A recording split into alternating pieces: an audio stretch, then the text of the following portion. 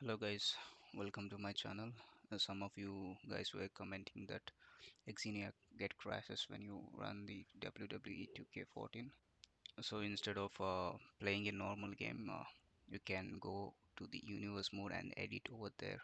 So whichever player you want to play, you can customize freely, and depending on your preference, you can select the matches. Like I'm here playing a triple threat matches here. So in this video you can see how it runs without crash. I'll play the match for a while and I exit, so you can get an idea how it works. Even though if I exit the game, you can select the different match and go back and play the matches, so it won't crash. I have turned off the entrance because some of the entrance will crash, so it's not stable. The only matches you can play without crash is Royal Rumble and backstage matches.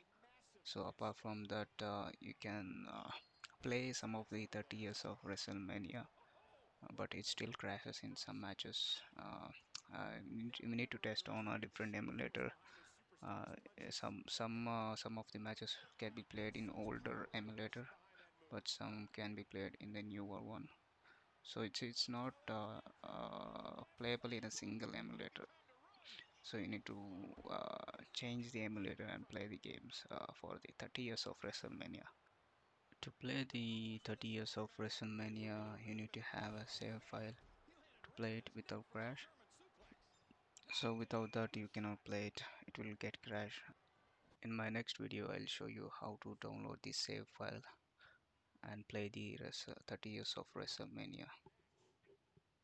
Now I'm going to exit the game and start with a new match with a new arena.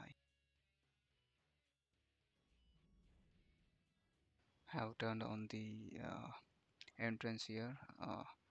We can see the match is going to crash because of entrance. Some of the superstars entrance will work, but most of the entrance will not work. So you need to turn off the entrances so that you can not get any crash. So but you can play it. Give it a try and let me know if you have any questions.